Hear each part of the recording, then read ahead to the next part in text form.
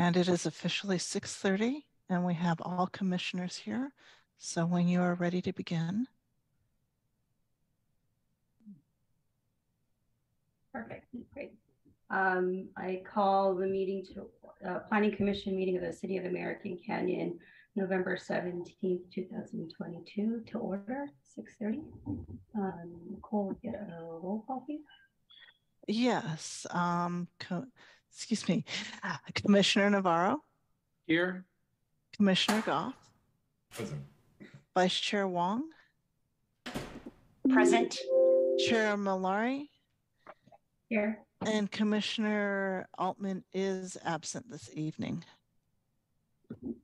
Okay, perfect. I'm trying to pull up the agenda, which I had. There we go. Okay. Now this section is open for us to do the Pledge of Allegiance. So if you guys can come along with me and say a Pledge of Allegiance, that'd be great.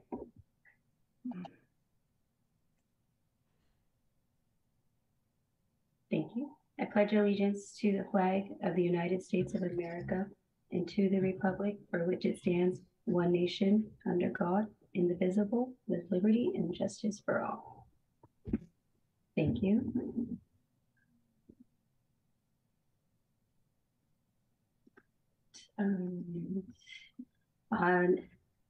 This time now is open up for public comment. It's reserved for members of the public to address the City of American Canyon of any interests that are not on the agenda and are within the subject matter jurisdiction of the Planning Commission. Nicole, do we have any public comment? We do. We have Beth Marcus. Ms. Marcus, I'm going to unmute you or ask you to unmute yourself. Good evening, everyone. I just want to say early happy Thanksgiving to you and the best of luck to you. Fantastic that you've got, what, 17, 18 people who have applied for your planning commission. That's outstanding. It's good to see that our community is really out there and really wanting to get a part of what you're doing. And thank you for those of you who will be leaving for all your service. And again, just congratulations on getting so many applicants. Okay, and now we have Justin Hamilton Hole. Justin, please unmute yourself. Well, good evening and happy Thanksgiving. This is our last day meeting. We just want to shout out. I think have somebody did call me for my more update about the 3 house or 5 house at Russia Karen Moore. And it's nice to see Erica. The happy Thanksgiving to all. Right. And let's see. Does anybody else have any public comment on anything that is not on the agenda? Justin, you just raised your hand again. Okay. No, okay. All right. Again, any public comment for anything that is not on the agenda this evening? Going once, twice. I believe that is the end of, or nobody else has any public comment for non-agendized items. Great, thank you. Any agenda changes? Director Cooper. Thank you, Chair Malari. We have no agenda changes tonight. Sounds good. All right. Moving on to the consent calendar. Looking for a recommendation to approve the minutes of our September 22nd, 2022 Planning Commission meeting. I'll make a motion to approve the minutes of our last meeting. I'll second. Roll call, please. Yes, Commissioner Navarro. Aye. Commissioner Goff. Aye. Commissioner Altman is absent. Vice Chair Wong. Aye. And Chair Malari. Aye. Perfect. Thank you so much. All right, next on the consent calendar is the 2020 through 2023 Planning Commission meeting calendar. Commissioner Goff? Yeah, I was reviewing those dates and I have a question on the February date. It's listed as the 22nd, which is a Wednesday. Our meetings are generally on Thursdays. I'm wondering if that should be the 23rd. It should be the 23rd, and I will amend that. Thank you.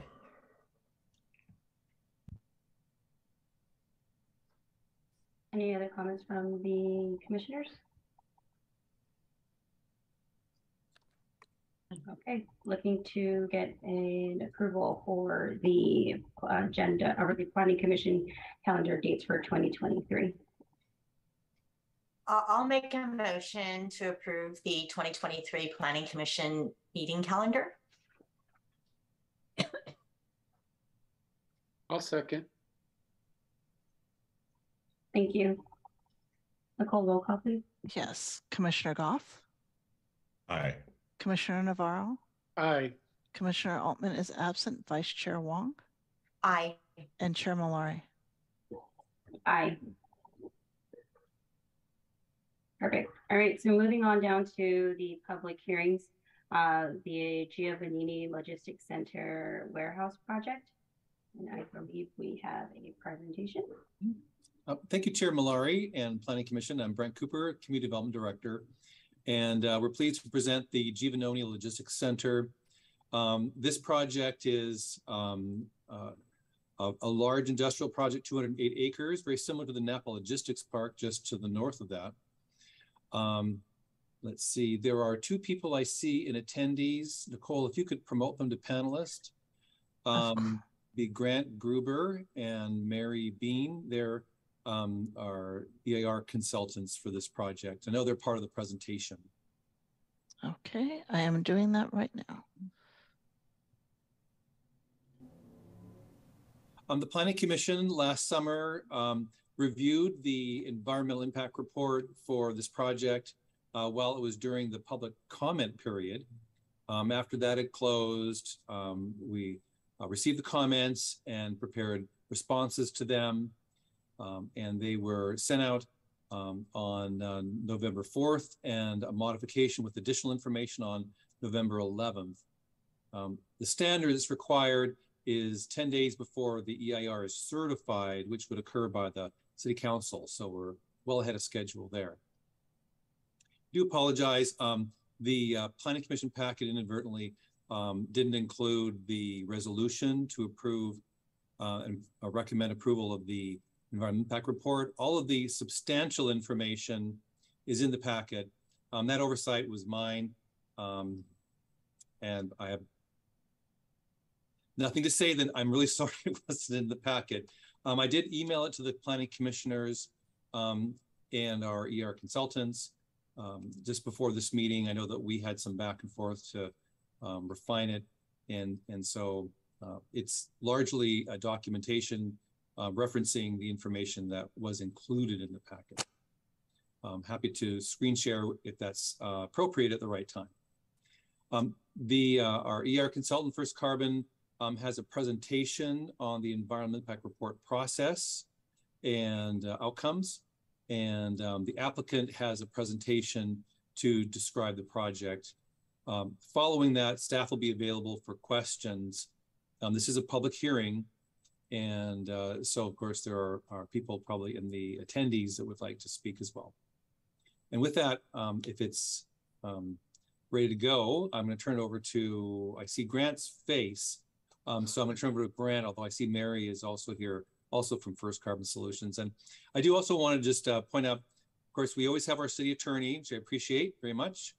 And but we don't always get the Public Works Director. So very happy to have Erica here as well. And so I think we're well attended. So thank you everybody for being here tonight. And I guess, Grant, if you can share your screen, are you the one with the presentation that's available? Brett, this is Joe Leviach with BuzzOats. We have it on our end and we can change the slides for Grant. So we've passed the first. Hi, this is Jeff Lenhart with RMW. I'm the architect of the project. So happy to be in front of you tonight. We're going to do our best to navigate the technology here. It sounds like you can already hear us, so we're past the first hurdle. I'm going to try and share screen and see if this works. So bear with me for a second while I get this going.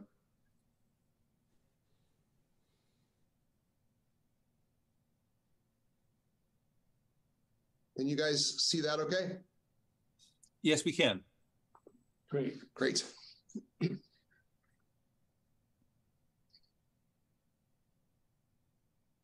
Grant, would you like to take us?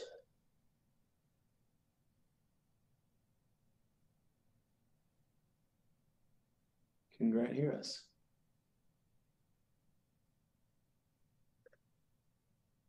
Grant, I can't tell if you're talking, but we can't hear you.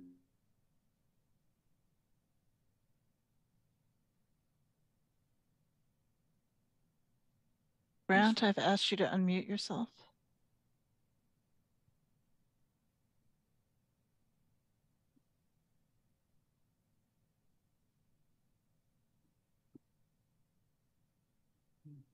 We've lost his video on our end as well.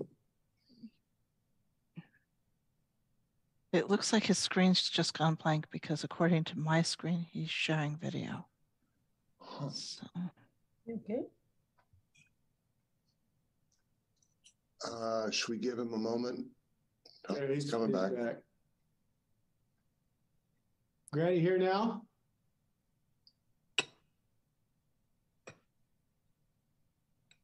And this is Mary. If sorry, if Grant doesn't get back Can you on, hear then me? I can walk through the Can you hear me? presentation. Yep, we can hear you. Okay. I think my video is screwing up. So if we can start the presentation. No worries. Here we go. Grant, can you see that? Yes, I can. Fantastic. I think we're good to go. You let me know when you want to advance. Let's advance. Well, good evening, Chair, members of the Planning Commission. I'm Grant Gruber. I'm with FCS. We're the city's the consultant for the Environmental Impact Report. I'm joined by Mary Bean, who you just heard from. So we're just going to give you a basic rundown through the project, and then we'll talk about the environmental review. So the site is 208 acres. It's between Green Island Road and Napa Logistics Park. It's flat. It's got grassy vegetation, and a reach of No Name Creek runs through the northern portion of the site. It is in the American Canyon city limits. It's been there since 2005. It's been designated industrial by both the general plan and zoning ordinance. And it's also within the Napa County Airport Land Use Compatibility Plan boundaries. Continue. That's an aerial. So just orient yourself. You got the airport to the north. You got the railroad line to the west. You have Napa Logistics Park, which in that photo is early phases of it. It's obviously been built out more. You got 29 to the east. Continue. So Buzz Oats is proposing to develop 2.4 million square feet of logistics center uses on the site. Phase 1 is roughly 95 acres, 2 high cube warehouses, roughly 470,000 square feet, the other of 628,000 square feet. That would be developed east of Devlin Road. And phase 2, which is up around 113 acres, would be up to 1.3 million square feet. And vehicular access would come from both Green Island Road and actually now it's the existing Devlin Road extension. And that's the site plan. And again, that's phase 1 to the right. The reason that is laid out is because the applicant has actually developed, we've evaluated it as a project level. The reason you don't see anything on the left side is because that is still conceptual. Applicant is going to base the layout based on things such as resource agency, permitting requirements, and whatnot. Continuing. So the California Environmental Quality Act, known as CEQA, applies to projects that require discretionary approval from state or local agencies. So in this case, the City of American Canyon, because the applicant has filed an application with the City of American Canyon, is the lead agency and has overseen the preparation of an environmental impact report. So give you a little background about EIRs, it is the highest level of CEQA review. It is an impartial informational document. It does not advocate for the project one way or another. And it evaluates the project as proposed. In other words, it represents the worst case scenario in terms of environmental impacts. And I make that point because, for instance, Napa Logistics to the north evaluated a lot more square footage than was actually entitled and actually ends up getting developed. And then it also sets forth mitigation measures to reduce the severity of potentially significant impacts. So how did we get here? Process began all the way back in January of 2021 with the notice of preparation. This is the very first document in the whole process. It announces that the city was embarking on the preparation of an EIR. February 3rd, we held a virtual scoping meeting. On February 10th of 2021, the NOP review period closed. Then fast forward to May of this year, the draft EIR was issued for public review. June 23rd, before this very body, we also held a virtual public meeting on the draft EIR where we solicited public input about what was contained in the document. And then finally, the public review period closed on July 20th of this year, and it ends up being a total of 62 days. Now, I should note the state law only requires 45 days, so we exceeded that by 17 days. On Halloween, the final EIR was released, and tonight we're having the Planning Commission. So to give you some big picture context, this part of American Canyon has seen a lot of development activity. And me personally and my company, we were involved in the preparation and the ultimate certification of these EIRs for Napa Logistics Park Phase 2, Napa Airport Corporate Center, and the Broadway District Specific Plan. And so based on this past history, we know coming into this, there would be about 5 issues we'd have to address. And air quality and greenhouse gas emissions, biological resources, specifically wetlands, compatibility with the Napa County Airport, traffic, especially on 29, and finally water supply. So the draft EIR, which is a fairly thick document, we evaluated 13 topical issues in depth. And again, some of the same issues I just mentioned. The EIR set forth 32 mitigation measures. I'll just hit some of the highlights. Best management practices for air quality and greenhouse gas emissions, no net loss of wetlands, wildlife attractant management plan. That's for the airport to ensure that bird strikes are not being created, and noise abatement during construction. We also looked at 3 project alternatives.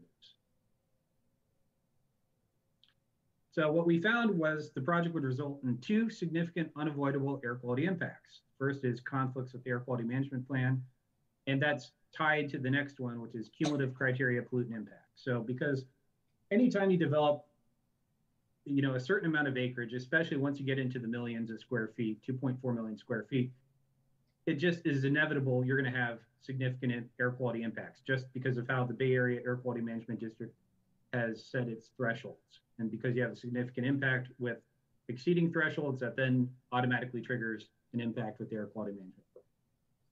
By no means, this is not unexpected. In fact, we had the same conclusion in those other EIRs I mentioned, Napa Logistics, Napa Airport Corporate Center, and Broadway District. The good news is all other impacts we evaluated in that EIR are less than significant and do not require, or are less than significant with mitigation, or less than significant and did not require mitigation. Bless you. So during the 62-day public review period, first off, we'll start off at the June 23rd Planning Commission. There were 5 verbal comments received, including 3 from planning commissioners. Then, if you're talking written comments, we had 2 from public agencies, 1 written comment from a tribal organization, and finally 3 written comments from private parties. And so just to hit the highlights here, there are a lot of topics, but the ones that were reoccurring that came up a lot was Swainson Sawmill. Finally, the need for a new North Fire Station, vehicle miles traveled, and lastly, air quality mitigation. And I'm going to talk about each one of these topics on the next couple of slides. So Swainson's hawk, just to give you a little background about this species, it was very much in peril circa the late 1970s, early 80s. It has historically been in the Central Valley, but there is a small population in southern Napa County. So we've known about the Swainson Sock and its potential, to occur in American Canyon for a number of years. I would just point out that this site has been the most biologically studied site in American Canyon in the past 5 years. Several different biologists, including folks from different firms. It's not just the same people. They've studied the site and all come back to the same conclusions. For the Swainson Sock, this is a species that nests in trees. Even though we don't have any trees on the site, we still have pre-construction surveys as mitigation. That's nesting surveys. Then you also have the issue that the Swainson hawk is a raptor, so it forages for its food. So amphibians, rodents, reptiles, other birds. Because the site provides suitable foraging habitat, we also consider that. Well, the issue is that the Swainson hawk is a very adaptable species.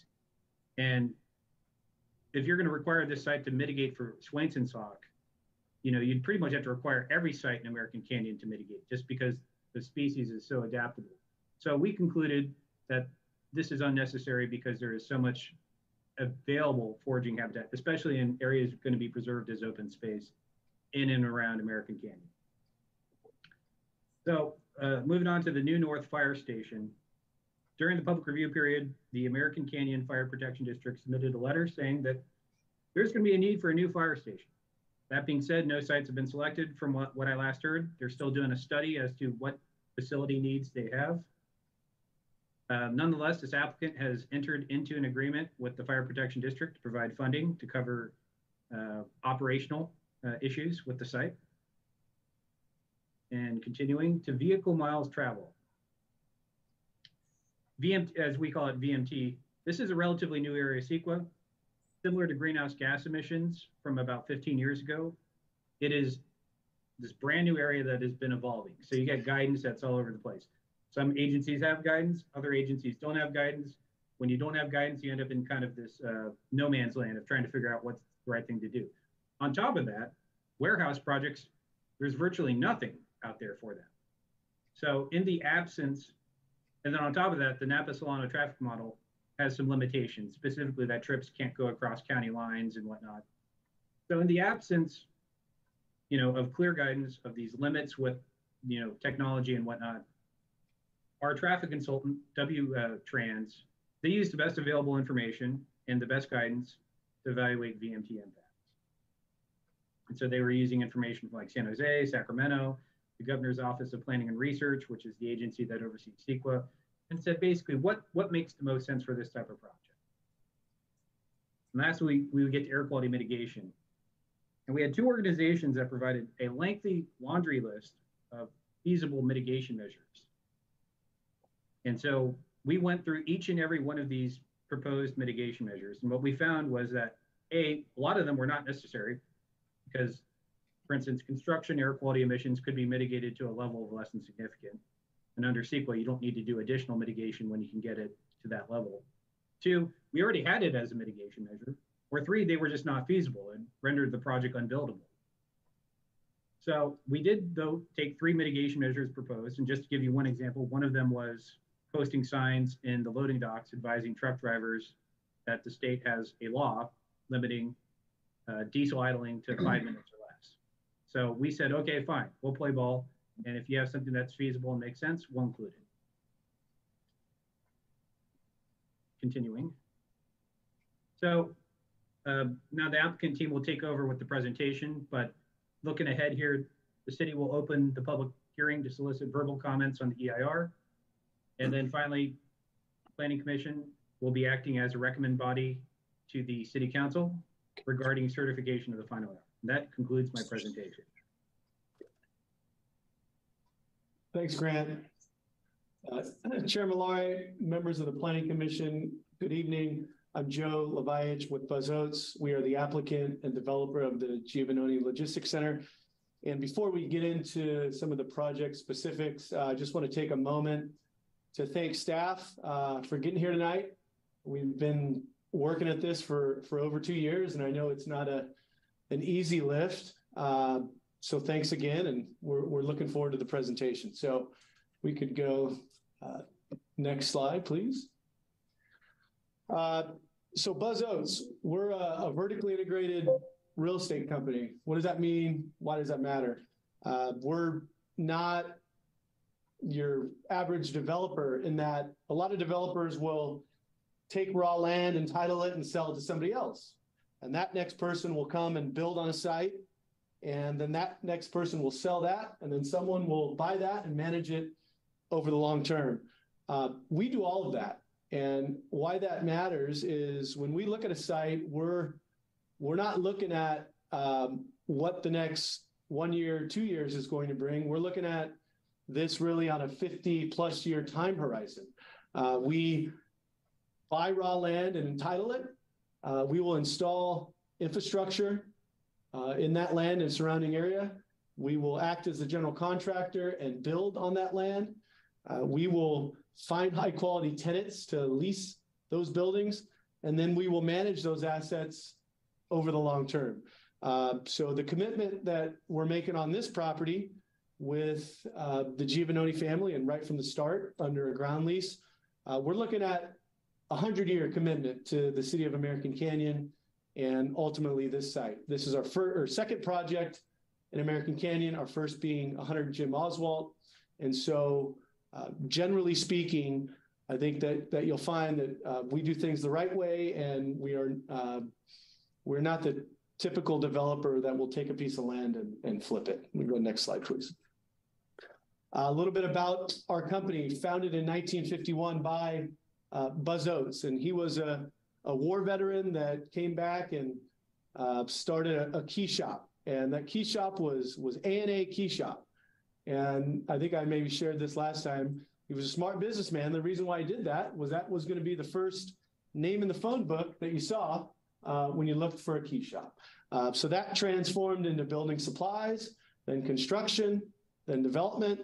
And 75 years later, we're a company with 101 employees, geographic location, typically Northern California, Central Valley. We're doing projects in Northern Nevada. We're going to have some holdings in El Paso, Texas, as well as Tucson, Arizona. Next slide, please. A little bit about kind of the portfolio. We have a mix of tenants. 2/3 are national tenants, and another third are regional and local tenants. We've built everything from a Starbucks drive-through all the way to 1 million square foot warehouse office projects. But this site is obviously industrial warehouse, and we think we're taking the project to another level and things that we just haven't seen in this space yet. Next slide, please. Just a few completed projects, just give you a sense, kind of look and feel of what we do. Next slide. This project here was down in Lathrop, started out as a 600,000 square foot spec building, meaning speculative. We don't have tenants at the time. 95% of what we do is on a speculative basis. We feel that we have a good sense of what the market desires, so we will take the risk and invest millions of dollars on both site improvements, construction, and what we're seeing now is kind of the market gets going once you're under construction, right? We do build the suits for tenants, but once walls are going up, then tenants get interested, and that's what happened to this facility that we leased to Tesla. It started out as a spec building and then turned into a build-to-suit once we were under construction. Next slide, please. Similar to an Amazon facility, this is in Sacramento and Metro Air Park. This is our 1,200-acre business park directly adjacent to the Sacramento International Airport. I think this was our first building in the park. This park took 40 years to make. Hopefully the Giovannoni Logistics Center does not take that long, but we invested $100 million in infrastructure prior to tilting a wall. So again, it just shows our commitment in the long term to both an individual site, a park, and the communities in which we work in. Next slide, please. This is a local project in Vacaville, completed earlier this year. It's a local paper company and a 204,000 square foot building. Next slide, please. So the Giovannoni Logistics Center, we feel that from our design and the commitments that we're making to the city and the park, this is really the most environmentally sustainable logistics center in Napa County. and Northern California. We feel what we're proposing here with this park, you're just not seeing yet in the market, and we are trying to future-proof the park, given that we are committed in the long term. And I'm going to go over a few things of what we are doing. Next slide, please. As you guys know, this is the largest infill opportunity in the city of American Canyon. I think this was first contemplated back in the 1986 Napa Airport Specific Plan. The city annexed it in 2005. And so we know that this warrants what is really setting the bar as to what these projects can be. And we feel that this is really a sustainability showcase project that the rest of the market can take as an example of how we can do these projects in a way that works for everyone. Next slide, please. We project that at build out, the park will have over 2,000 jobs. And again, we base that on a square foot basis, but also kind of what we see developing millions of square feet and managing close to 30 million square feet of warehouse.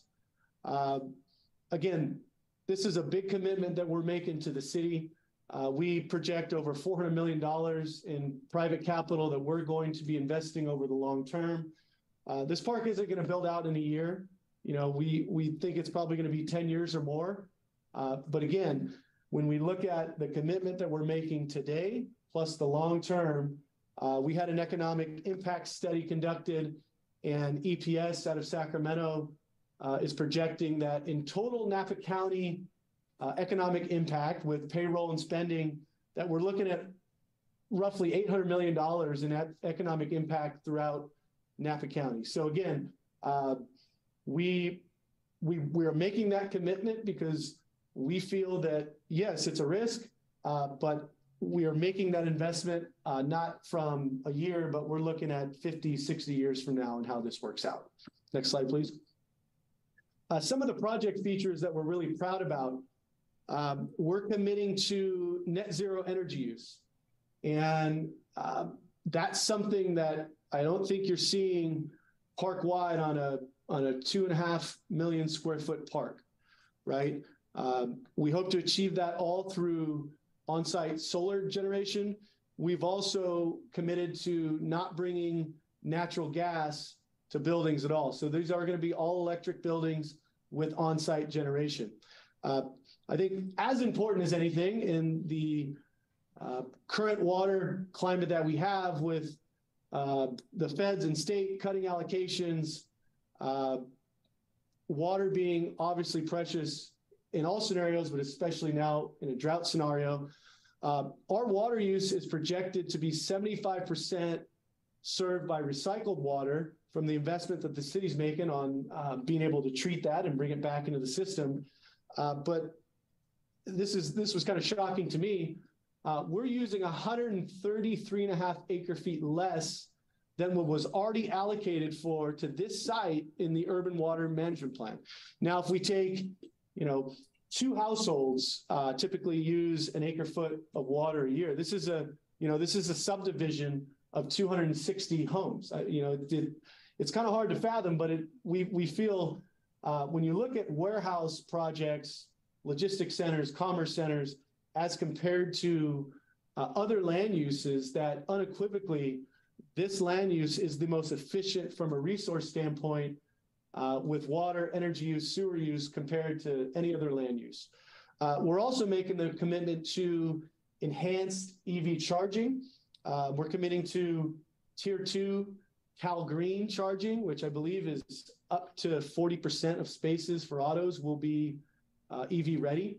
And we're also going to have a clean fleet ready for truck fleets when that technology is readily available to market. We know that there's some prototypes out there now, but we're future-proofing the park to bring the conduit necessary to serve that when it's available. And we are also making the commitment for plugins at each dock door for any refrigeration trucks, so we don't have emissions from idling. Next slide, please. Also of importance, when we look at our phase one from a land perspective is going to be 65% committed to both conservation and wetland creation. 30% of the site overall will be under permanent conservation easement, 45-acre preservation area that we're going to offset some minor impacts to phase one and create some wetlands within that area that is going to provide connectivity to Napa Logistics Park and their preservation area. We're also going to be extending the Napa Valley Vine Trail through our frontage on Green Island Road and Devlin, increasing public access throughout the city. Next slide, please. As Grant mentioned, we've worked with the fire district to ensure that they have the resources necessary to serve our park. We're committing to $158,000 a year at build out that ensures that the fire district is going to have the personnel and equipment necessary to serve this park at build out. Also of importance when we look at VMT, typically I think what jurisdictions are striving for is 15% below a regional average, and we're doubling that, right? We're nearly 30% below what the Bay Area average is for auto VMT. We've also gone a step above. Truck trips and related VMT is not a requirement of CEQA, but we did get a comment on that, and we said, hey, let's find what our truck VMT is actually going to be. So we took data that takes aggregated cell phone data, so it's actual trips, it's not projections, it's not modeling, and we looked at similar logistics facilities throughout the Bay Area, the 9-county entire Bay Area, and compared it to both some data captured in the Central Valley, as well as data captured Napa Logistics Park, Napa Corporate Center, and others. And Farron Pierce, who probably is the most respected transportation consultant in the industry, concluded that our truck VMT is going to be nearly 40% below the Bay Area average. And we know that trips from trucks coming out of the Napa region are more regional in nature. And so again, we think that we're setting the bar as far as sustainability goes for what a logistics center can be. Next, I want to pass it over to Jeff Lanhart with RMW, who is the architect on the project, and he's going to walk you through a video simulation of phase one and how this looks. And thank you. Thank you, Joe. Before I go to the simulation, and it goes pretty fast, so I want to make sure I have a moment to talk about the challenge and the opportunity that Buzz Oates presented to us as architects and designers.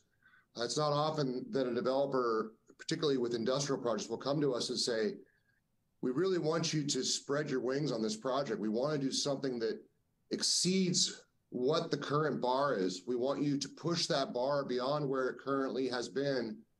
We want to see what you can do to really push us into territory that's not been really explored yet. So that was both a challenge and a great opportunity, and something we really appreciated. And I hope that what I'm about to show you kind of demonstrates that we've done our best to get there.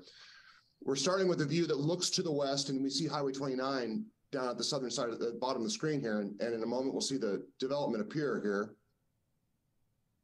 You can see the two buildings we're proposing.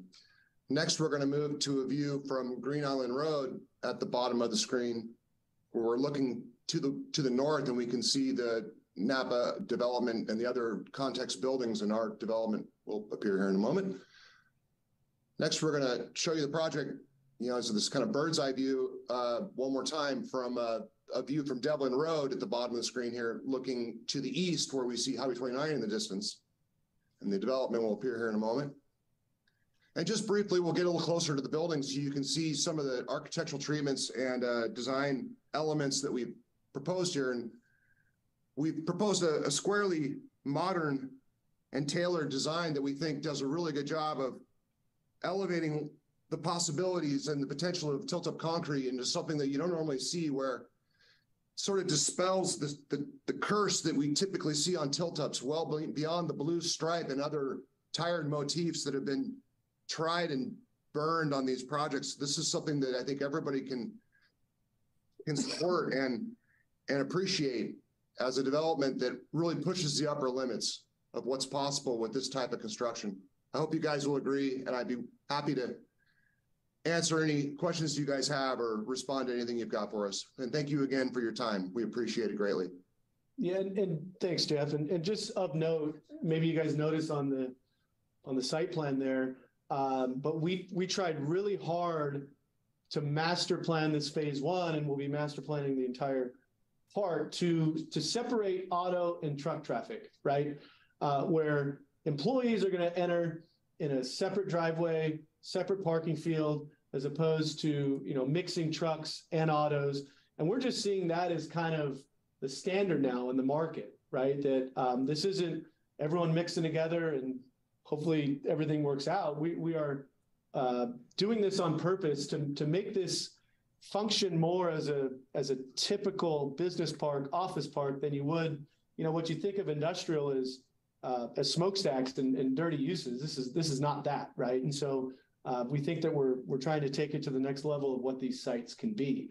Also, before we get into questions, we do have Bill Campton on the line, who is a representative of the Giovannoni family, and right from the start, the nonprofit that holds the land. And maybe Bill can just speak to a little bit about the history, how we got here, and any other comments he would like to share. Thank you, Joe. Chair and Commission, thank you for allowing us to be here tonight and for me to have a couple minutes. I serve as one of the 3 people on a foundation called Right From the Start. Right From the Start was a foundation created by Albert Giovannoni. Albert was known, he grew up in Napa, a couple of brothers, Brownsville Market, Giovannoni's Market, they're pretty well known. But Albert never married, never had any kids. And he bought this property, boy, I bet he probably bought it 60 years ago, or maybe even 70 years ago. And in the later years of his life, Albert had a goal that he wanted to take this property and do something special with it. So 2 of his nephews, Michael Giovannoni, Tom Giovannoni, and myself, along with Albert, created a foundation called Right From the Start. And what Albert Giovannoni did is, upon his death, he donated all 200 acres to the foundation with the specific goal of the foundation to fund Catholic education, grades K through 12 in the Santa Rosa Diocese, or to help Catholic education in the Santa Rosa Diocese in other ways. Albert believed in, if you want to make the world a better place, you do it through education. And so he entrusted us with this property to move on with it and to basically grant his wish of trying to educate and make the world a better place. We probably started 15 years ago and kind of teeing the property up and working with American Canyon to bringing this online. And it's been a great relationship with the city of American Canyon. We got Devlin Road in, we worked on Green Island Road together. We worked on the sewer line and the sewer pump station going through. And Jason Holly put in a lot of sweat with us, and it was a great relationship. When it came time to choose a developer for the site, Albert had a specific wish. He wanted us to do a ground lease and not sell the property outright to a developer. Albert believed that if we hold on to the land, then we'll get the property back at some point, and that way we'll continue to always fund Catholic education for, you know, basically indefinitely. We went and talked to several developers, and it wasn't easy because of the ground lease situation. Most developers want to buy the land. They don't want to mess with a ground lease. Buzz Oates was a development company that we've heard about. And when we met, it was a very, very good conversation. They cared about what we were doing as our mission. They were open to the idea of a ground lease, and the quality of their developments and the quality of their people were kind of made it an easy choice for us to pick Oates to work with. Through this process, which has been a long process since we signed with them, they have been fantastic with us. They've helped us with things in the foundation they haven't had to help us with. And it's a organization that we're proud to be partnered with for 99 years. So we hope that this project comes across well to the commission. We look forward to it because as soon as they start building, that's I'll just say it bluntly, that's more money that we're going to have to donate. And Michael Giovannoni, Tom Giovannoni, and myself, none of us get paid. That was one of Albert's wishes. We can't get paid for being on the foundation. Basically, almost 100% of the ground lease money that we get from Oates will go to the Catholic Foundation. And so, like I said, we're excited to see the project move forward, and we're excited to start doing some pretty special things once we do get that income. And I'm happy to answer any questions regarding the family, the foundation, or the property itself. And I appreciate, again, the opportunity to speak with you tonight. Thanks, Bill. Yeah, just in summary, before we give it back, this is something that we're really excited about. We have the ability to be flexible on the type of users that land at this park, right? If you see a big building, you think, oh, it's just going to be logistics. Well, these buildings can demise down to much smaller sizes. I'll give you a story of Metro Air Park in Sacramento, where we had 100,000 square foot shell. It's a concrete box. What are you going to do there? And at construction, we got a call from a company out of the Bay Area called Orca Biosciences, and they do cancer research for rare cancers, and they're literally have a clean room where they're doing reverse atom spinning. And you wouldn't think that typically of a warehouse building, right? But I think what you're finding now is more flexible uses and companies that, yes, logistics is a component, but really it's advanced manufacturing, it's biotech, it's all the things that typically would have done in a lab or an office that are now coming into what you would consider a warehouse building. And again, we look forward to attracting those high quality tenants to the city. And with that, we open up the questions and what can we share about us and the project specifics. So thank you.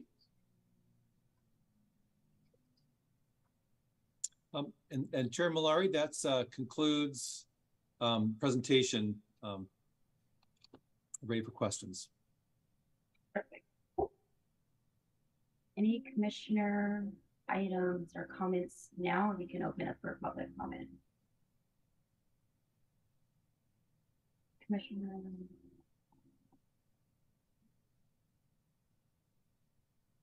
No, or we can open up public comment. If you have public comment on this item, please raise your hand now. Okay. We have Chris, we have a number of people raising their hands. I'm going to try and go in the order that people raise their hands. Chris James. Good evening, everyone this evening. Thanks for bringing this to the Planning Commission this evening. Exciting to see such a big development happening in the city, and some of the information in the presentation. Wanted to pick up on the EV charging, and especially around trucks and etc. I was at a recent, it was kind of a combined event with the city around EVs, and the MCE was there, our local energy provider, and they were talking about when development's happening. And I'm sure that you're thinking about this or it's already in the plan. But it's more than just the conduit and providing that, but it's also working with PG&E, anticipating down the road where these transformers down the line need to be sized accordingly. And if it's not planned out ahead, it's often awkward to upgrade these things. And I know you develop these massive projects, etc., but it's something to keep in mind. If it's in short order, we're going to see these things. So I'm hoping that we're working with PG&E to make sure that it's just more than availability of conduit, but it's the transformers and what's down the line and being pumped into close nearby, that we can accommodate all those big trucks that are going to be coming in and being flipped over to electric, hopefully in the short order. Especially you talk about these projects going to be 50 to 100-year projects. So it's but I think in short order we're going to see the explosion of EV trucks, and it's exciting to see that you're willing to support that. Okay, good luck with the project. Thanks. Okay, next we have Frances Tinney. Good evening. Thanks so much for the opportunity to make comments tonight, and thank you to Mr. Cooper who talked to me about this meeting earlier today. So my name is Frances Tinney, and I'm a legal fellow with the Center for Biological Diversity. And the center is a nonprofit public interest environmental organization that's dedicated to protecting native species and their habitats through science, policy, and environmental law. And we have over 98,000 members throughout California and the United States. And the center's worked for many years to protect the environment and quality of life for people in Napa County. And we've been following this project in particular since February 9th, 2021, when we submitted comments on the notice of preparation. And so we've now reviewed the final environmental impact report for the project, and we intend to submit written comments on it. And we're concerned about some of the environmental problems that we've seen with this project and some problems we've seen with the environmental review process. So first, the EIR understates and doesn't properly mitigate the project's impacts to sensitive species, such as the Swainson's hawk and golden eagle, or its impacts to significant wetlands. Second, the project's greenhouse gas emissions aren't properly analyzed because, among other things, the EIR uses an inappropriate threshold of significance. Third, the project doesn't adopt all feasible mitigation measures for impacts to air quality or greenhouse gas emissions, including measures that are recommended by the California Attorney General and that are standard for other warehouse projects, like requiring rooftop solar and the use of all electric equipment on site. For these reasons and others, we're concerned about the lasting environmental consequences of this project for the people, species, and ecosystems of American Canyon. We urge the Planning Commission to recommend not approving this project unless and until these deficiencies are remedied. Thanks so much. Okay. Next, we have Richard Franco.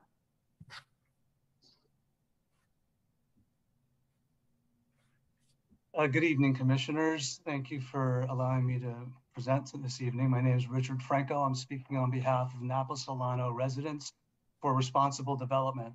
We submitted some preliminary written comments earlier today addressing the city's continued failure to adequately analyze and mitigate the project's significant environmental impacts. I just want to summarize a few key issues here. First, I wanted to address an issue involving significant new information that requires that the EIR be revised and recirculated for further public review. We have a wildlife biologist consultant who made a site visit last week and observed a new gravel road cutting across the western portion of the property from north to south and cutting directly across the proposed wetlands mitigation area and very close to No Name Creek in the northwest corner of the property. This road is not disclosed in the DEIR or the final EIR, does not appear on any of the site maps, drawings, or diagrams. And the EIR must be revised to disclose and explain what this is, what it's been used for, as well as the environmental impacts associated with its construction and use, and whether it will impact the ability of the site to preserve or to mitigate the wetlands impacts on that northern portion of the site. With respect to vehicle miles traveled, the VMT analysis in the EIR is deficient. The estimated VMT for the project of 16.24 miles was purportedly generated using the California statewide travel demand model, but none of the calculations or the inputs, any of the information going into that model to derive that number was provided in the DEIR or the FEIR. It's essentially a black box. There's no analysis made available to the public so that that number can be evaluated. Hiding this analysis from the public is a violation of CEQA. Finally, I wanted to touch on the wetlands issues. We've commented both on the DEIR as well as in our preliminary FEIR comments about the complete lack of a functional wetlands analysis, which is necessary, critical, and indispensable in order Mr. Franco, you have 30 seconds. Thank you. It's indispensable to be able to actually assess what the impacts of the project on the existing wetlands will be and whether the project will be able to adequately mitigate those impacts. Thank you very much. We urge the Planning Commission to not send this to the City Council until a revised and recirculated EIR is done. Thank you.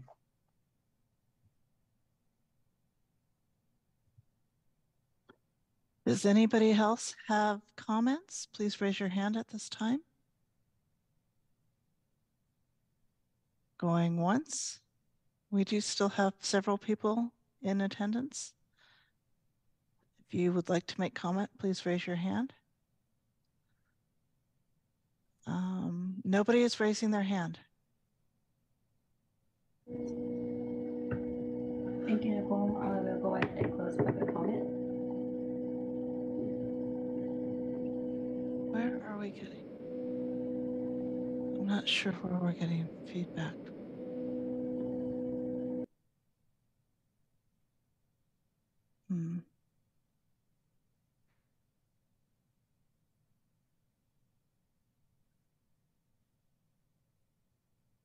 Chair Mallory, could you please unmute yourself? I think. Yeah, we're getting feedback from your end somehow.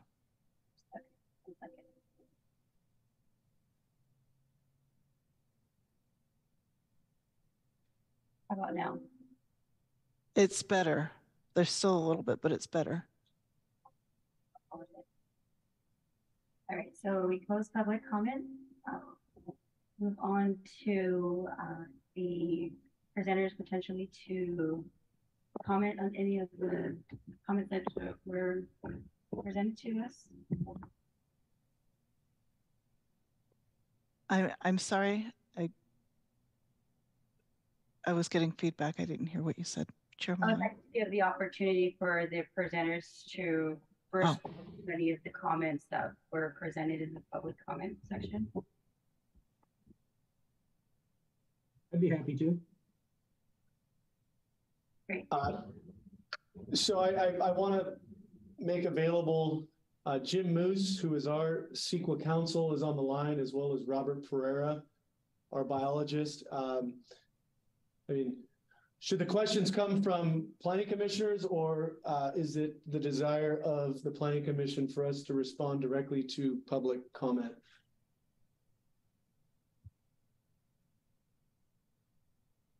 I think it would be in the best interest if you were to respond to the public comments currently. Okay.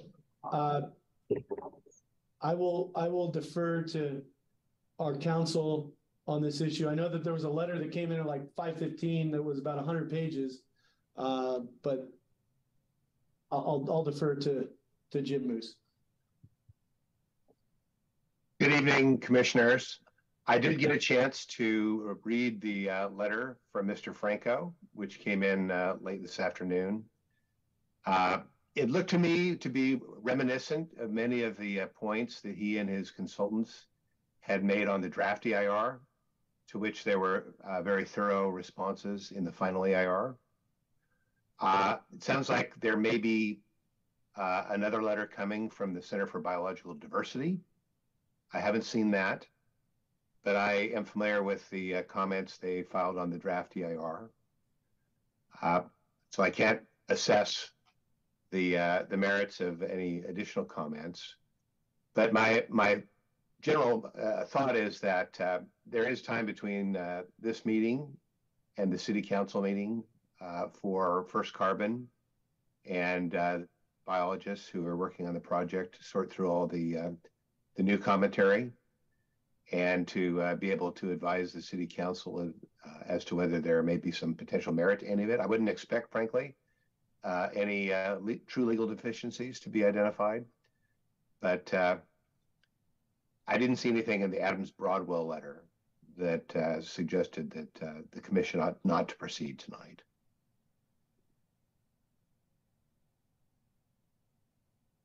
Thank you, Mr. Moose. I appreciate it. Vice Chair Wong. Thank you, Chair Mallory. I would like to follow up on one of the public comments. Mr. Franco, in his written public comment, and I'm glad that he did join us today to repeat his public comment, because I didn't get a chance to really do more than scan his letter. But I was interested in one point he made about a new gravel road that's across the wetlands mitigation area. I'm curious if this is a new development or if this was something that he had previously asked about in an earlier public comment. because the response seemed to indicate that much of what he said was already addressed. So I want to know if this is a new issue or a similar issue that was already raised earlier. A fair point. That one is a new issue. I'm not personally familiar with what he's referring to. So maybe someone else who's more familiar with what's happening on the site right now could explain that Yes, situation. I can speak to that. So the letter addresses some comments made by Scott Cashin, who is a biologist that is working for Mr. Franco. And he says, on November 9th, 2022, wildlife biologist performed a site visit to the project site. During this visit, he observed and documented a new road and dirt berm that had been installed in the western portion of the site. What he's referring to is the Devlin Road extension, which opened earlier this year. And they say that this was not disclosed in the draft EIR. This is a new comment, by the way, not previously raised. I'd just like to note for the record, the draft EIR disclosed the Devlin Road extension in 3 different places in the project description, beginning on page 2-1 of the project description, where we say the City of American Canyon owns an approximately 8-acre strip of land that bisects the site north to south. The strip of land would support the planned extension of Devlin Road from Middleton Way to Green Island Road, which was under construction as of summer of 2021. So it's disclosed there. On page 2-3 of this project description, we have a heading called Devlin Road and the Napa Valley Wine Trail Extension Project. And if you'll bear with me, I'll just read briefly. The City of American Canyon adopted a mitigated negative declaration for the Devlin Road and Napa Valley Wine Trail Extension on October 1, 2019. The project consisted of the extension of Devlin Road from Green Island Road to Middleton Way. The extended roadway would have one 14-foot travel lane in each direction and a 12-foot two-way left turn lane. The majority of the 3,084-foot segment would be located within the Giovanoni property. On page 2-5, under the heading Devlin Road Extension, as previously discussed, the City of American Canyon is extending Devlin Road approximately 3,084 linear feet from Green Island Road to Middleton Way. Devlin Road extension is fully funded. The environmental review process was completed in 2019 and the construction began in 2021. As such, the Devlin Road extension would be completed prior to phase 1 of the proposed Giovanoni Logistics Center project. And finally, in Exhibit 2-3, site photographs. There is a photograph of the under construction Devlin Road project. The draft EIR clearly disclosed the fact that Devlin Road was going to be extended through the site regardless of what happens to this project.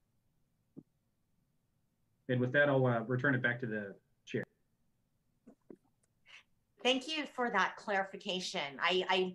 We're all aware of Devlin Road for those of us who live here in the city. I did not match that Devlin Road was the road that was being referred to as the new gravel road in the public comment. So thank you for that clarification.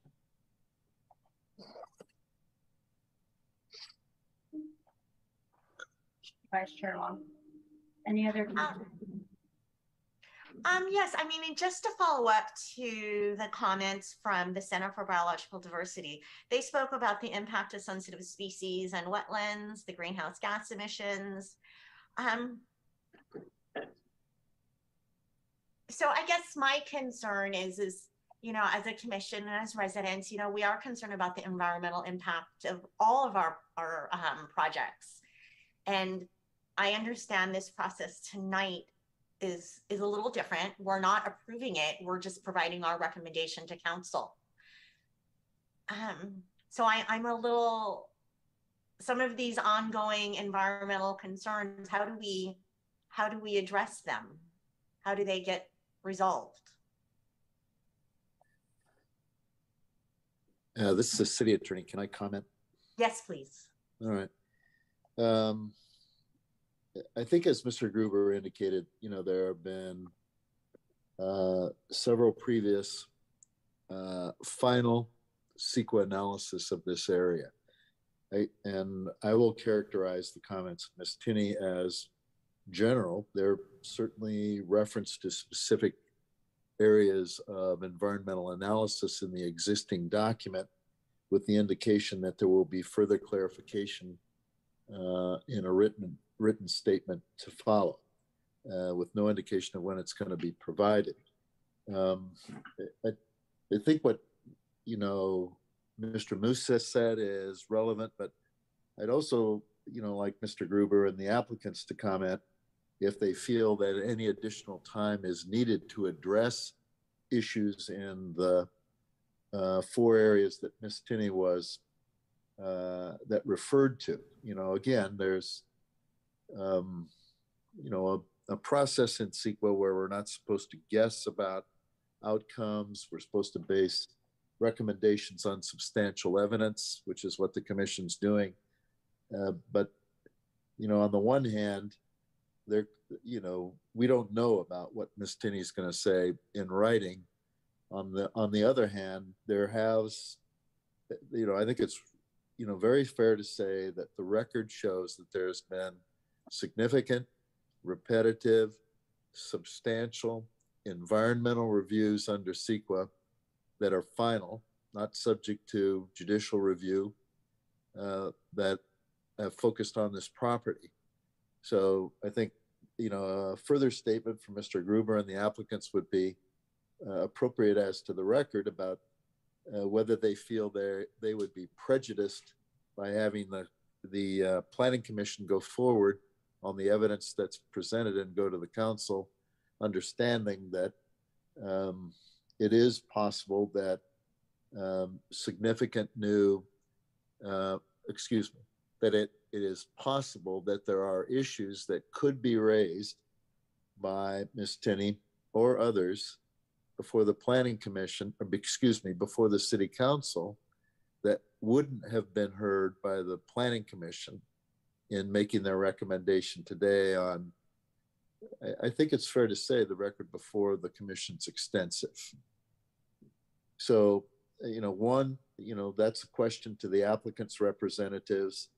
And 2, I guess it would be to Ms. Tinney about, do you have any time frame as to when you think your written comments that could supplement the general comments that you've made would be made available? So I have 2 questions as I've just phrased. So I could take the first part. We feel strongly about our document and the significant analysis that has gone into it. You know, to hold off because of someone, frankly, is threatening to share more information. We feel that we've done more than an adequate job of analyzing the environmental impacts and providing corresponding mitigation. So we do stand by the document that the city has created. And I also defer to our council, but just from the plain view, we have done significant analysis based on, like Mr. Ross has said, years and years of analysis in this area that frankly, Grant and his company have been at the forefront of.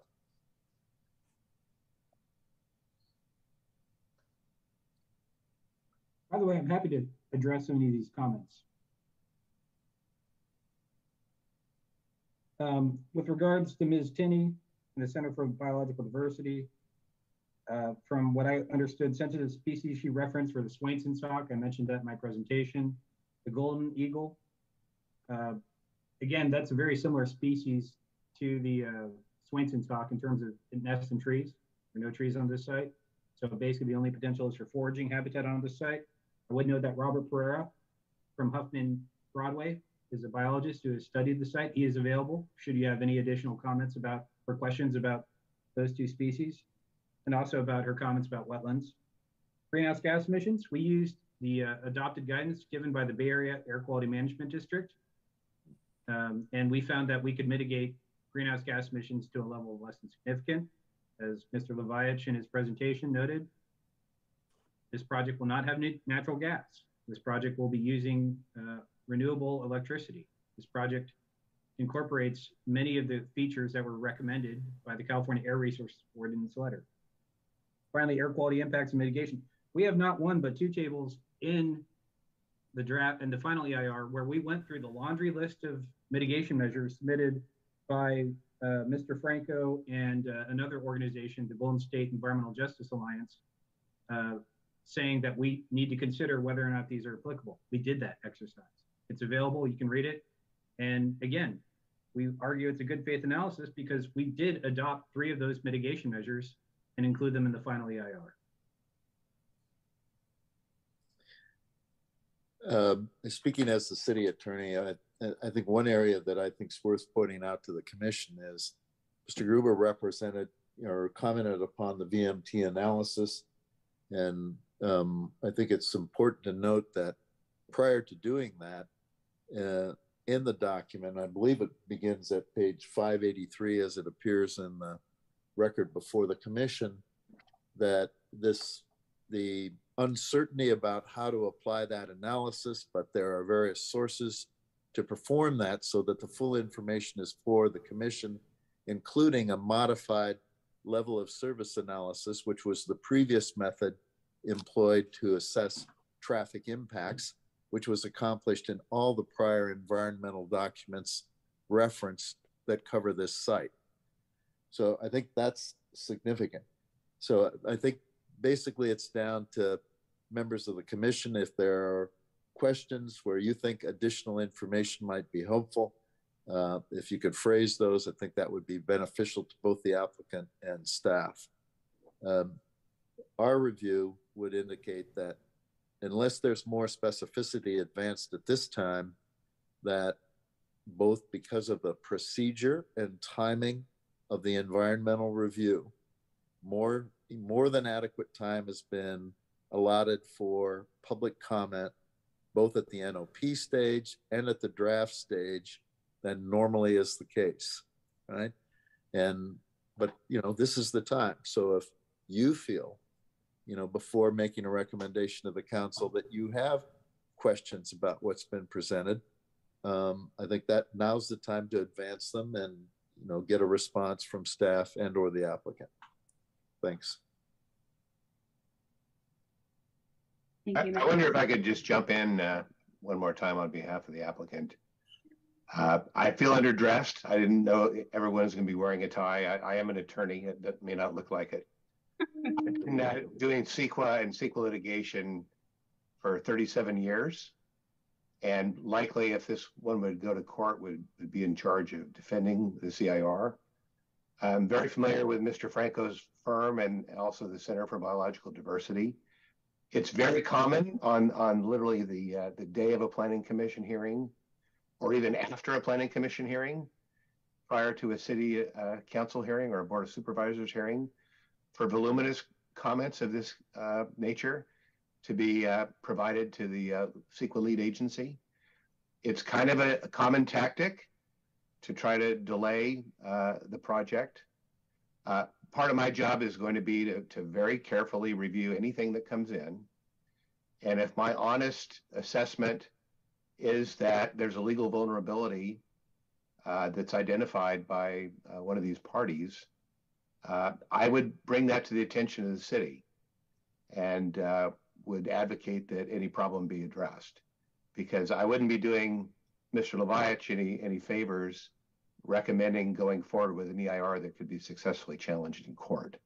But to see this sort of avalanche of new comments at the last minute is, for good or ill, something that happens almost every day of the week, it seems like, somewhere around California. Logistics projects are kind of the flavor of the month for opposition from some of the environmental groups and labor unions these days. So we would intend to study this very carefully, but there is time between now and the city council meeting. And if there are points that truly have merit, I would, tell Mr. Ross I thought that was the case. And if we had to, do more work, then I would suggest we should do more work. But right now, I don't honestly think that they've raised any fatal flaws based on what I've seen from this letter that we do have this evening. Thank you for that, Mr. Bean. Vice Chair Wong? And I do appreciate all of the comments and the responses we have been getting. And I think it's just, this is a public hearing and we want to make sure that we give everyone who's attended, a chance to make sure that their comments were heard and responded to. I did have a question of my own. I know it's been mentioned that there's going to be a 45-acre preservation area. And then I think it was in one of the slide decks, it talked about in phase 1, 65% would go to conservation. And I think it was stated 30% overall. How does that must of course be in addition to the 45 acres? Because that seems like a relatively small number. Yeah, I'm sorry. Is that the same number? That may have been confusing. So the phase 1 project specific site plan that you have in front of you tonight, I believe is about 70 acres. And what we intend to do is to establish the wetland preserve with phase 1, mitigate for phase 1 impacts by creating wetlands within that 45-acre preserve. We would also overbuild wetlands for potential additional impacts in phase 2. So that 45 acres would not change. It's still 30% of the 156 of what we deem as developable. It's just a reference to of what we are improving with phase 1. Nearly 65% of the land cover is dedicated to conservation. Knowing that that number of 45-acre wetland preserve, that'll stick, right? We're not doing more than that. It was just to highlight much of phase 1 is going to preservation as well as creation within that overall 45-acre area that will be protected in perpetuity through a conservation easement. And that is part of your agreement with the owners of the property, because I understand you have a 100-year land lease, so they will honor that beyond the land lease, or does that only last during the land lease? No, that conservation area will remain open space in perpetuity. That is what we deem as not developable land. And so our structure is based on the developable land within the overall 208-acre site. Okay, so that will always be open space. Correct. In perpetuity. Correct. Okay, I was curious, can you show us, I know you had diagrams up and you outlined the different roads and everything, but I miss seeing where on the property the 45-acre open space would be. Yeah, maybe we can go to just the site plan from. One moment. Yeah. And would it be possible as well to get I don't know if this is possible, but I just want to make sure Mr. Franco is aware that the road he's talking about is Devlin Road as well, to close that because that's a pretty significant. Devlin Road is like a main road, not an unnamed gravel road. I don't know if we can do that as part of the public hearing or not, Chair Malari. We would have to open up public comment again, but since the map is up, we could just point it out. That's the case, but I don't believe that. Are we sharing? We are. Commissioner Wong, can you see my mouse here? And yes. I'm sorry, we don't have a graphic. It's in our lot line adjustment in our tentative map, but basically our 45 acres will follow this dotted line here. Phase 1, come across Devlin, jot up a little bit, come down this protected area, basically everything here. So this is your 45-acre wetland preserve. Basically most of the northern section of the site. I'm very excited to see such a large corridor being protected. I have a question, and this isn't my area of expertise, but is it possible to have a corridor crossing for the wildlife for them to cross safely? Because that's going to be a busy road for them to cross. It's great it's there, but how do they navigate it? There are culverts under Devlin for drainage, but I do have Robert Ferreira, our biologist, who I think could speak to that probably more eloquently than I can. Sure. Sure, there is technically a corridor for smaller terrestrial animals. There's a fairly large culvert that goes under this extension. It's right about where your cursor is, Joe. A little bit higher. I think it's right about there. So water, animals will be able to move back and forth. Obviously, deer won't be able to. You know, foxes will be able to go under there. Coyotes will be able to go under there. Deer might have to go over the road. But in general, wildlife will be able to go from one end to the other. And then when you get to the far northwest corner, it's kind of the same situation. There's a fairly large culvert that goes under that road that eventually goes to the Napa Logistics Wetland Preserve. And so there's a hydrologic connection between the two sites, and wildlife can go back and forth through the culvert. Again, maybe deer might have to go over the road, you know, but smaller, average sized terrestrial animals should be able to move back and forth between the areas. Is there any possibility of putting an underground corridor for the deer? Well, that would have to be a pretty big, well, the Devlin Road extension is already in, so you couldn't do something like that. And then the culvert at the end is already in also. It would have to be a pretty big opening. I know they do corridors like that for cattle, but they're pretty large. So I don't think you can do something like that. So, you know, things like deer will have to move across the road, which, you know, to get back and forth. Okay.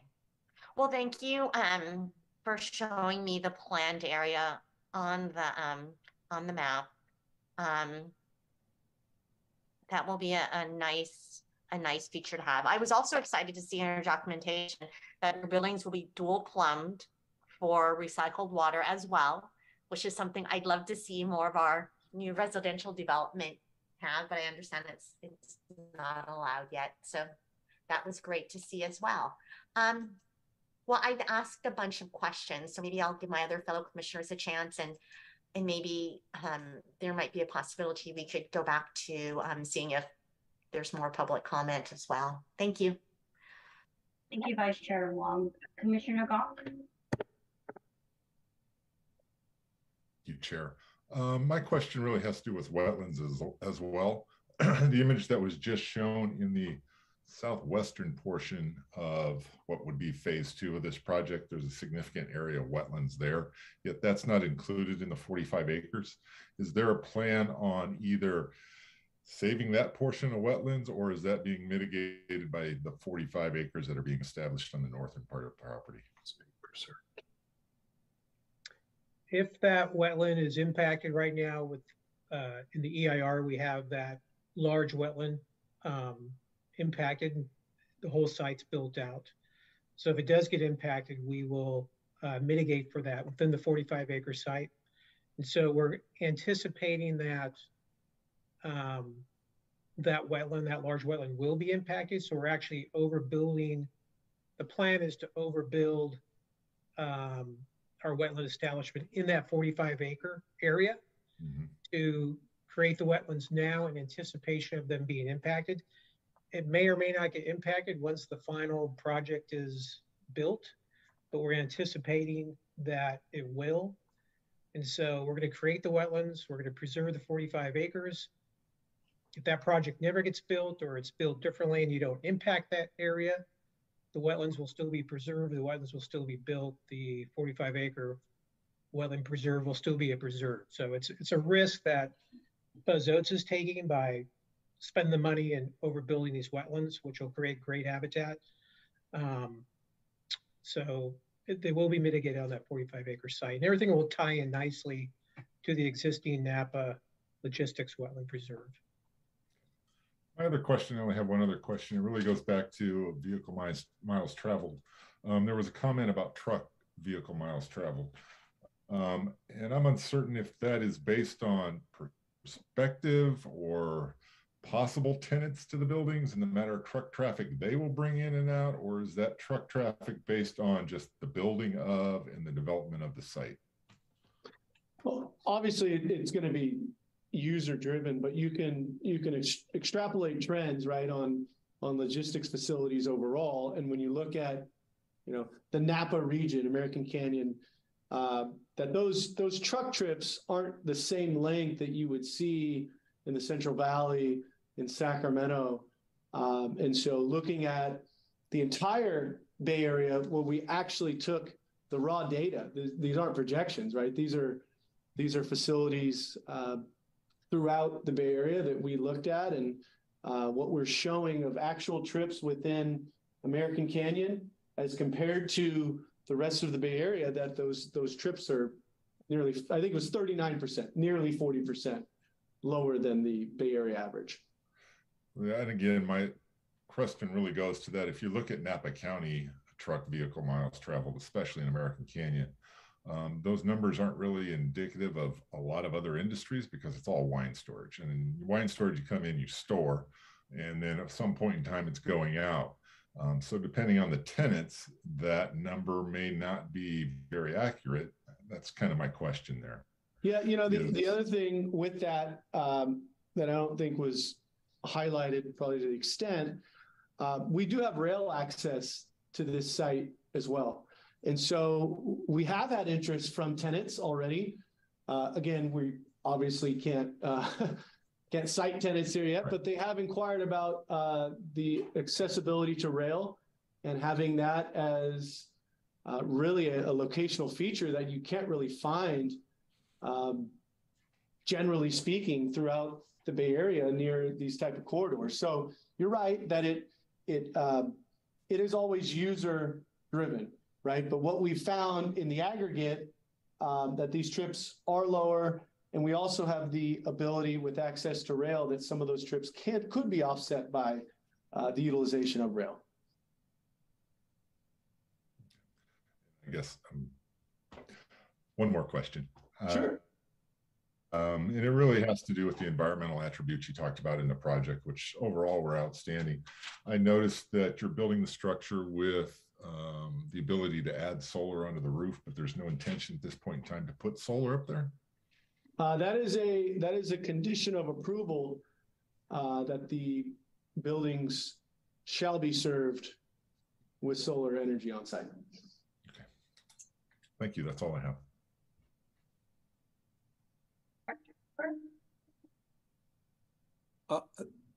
Thank you, Chair Malari. I wanted to just point out that there is a condition of approval with respect to overall trips, a trip monitoring program that's modeled after the Napa Logistics Park. So, you know, there's assumptions that are made in the environmental impact report, and the environmental impacts come from that. But there's a recognition that the site could evolve over time, and so there's a trip monitoring program that monitors trips on the site based upon what the EIR assumed. And there's different programs and things to help reduce trips, and then a fail-safe program in the event that they aren't successful. So that's worked very well for the Napa Logistics Park. And we assume the same would occur here.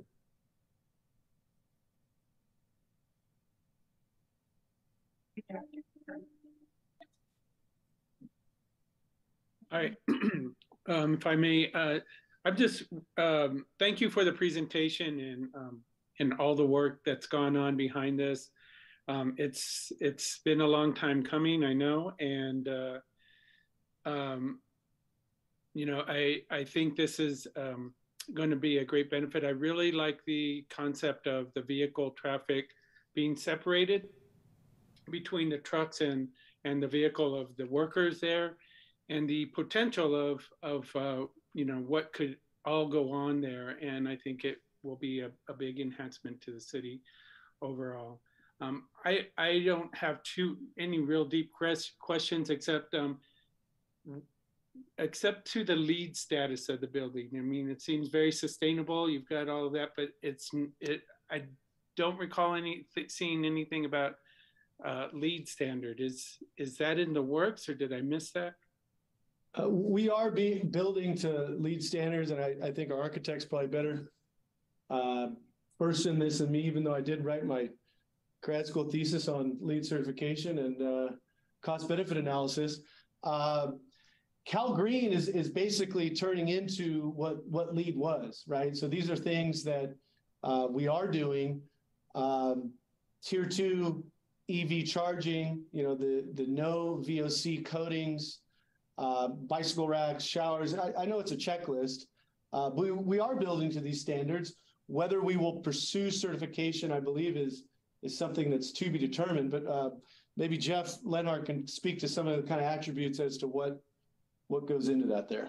Yeah, I really see Cal Green, as Joe said, as really the premier standard for sustainability moving into the future, because it's mandatory and it affects all projects, certainly all commercial projects. And in Tier 1, Cal Green measures up to LEED certification almost as an equivalent. There's a few things in Cal Green that aren't in LEED, and there's a few things in LEED that aren't in Cal Green because they're not exactly the same system. But essentially, once you've reached your compliance with Tier 1 Cal Green, you've reached a level of sustainability that would qualify you almost without exception to attain LEED certification. Tier 2 Cal Green, which is usually not pursued and certainly not for projects of this type, goes beyond that. And certainly in the realm of the electrical vehicle charging stations being installed and not just EV ready is a pretty high threshold for an industrial project, a logistics project such as this, advanced manufacturing. I think there's in spite of there not being a concrete commitment to LEED certification on this project, I think there's still a very strong sustainability story to be made. Mm-hmm. Yeah, I would think with what we're committing to, LEED certification or not, I would be hard pressed to find anyone else that's going to be doing what we're doing. I mean, really, from, the charging, no natural gas, on-site solar, like you mentioned, the design features of, I know it's a side issue of separating truck and auto traffic, but we really think that we are going above and beyond here. Okay, and when we get to public comment, just to note to the public, there was a document sent today by, I see one of the attendees, so it'd be good to hear from that attendee when we go to public comment. That's all I have right now. Thank you.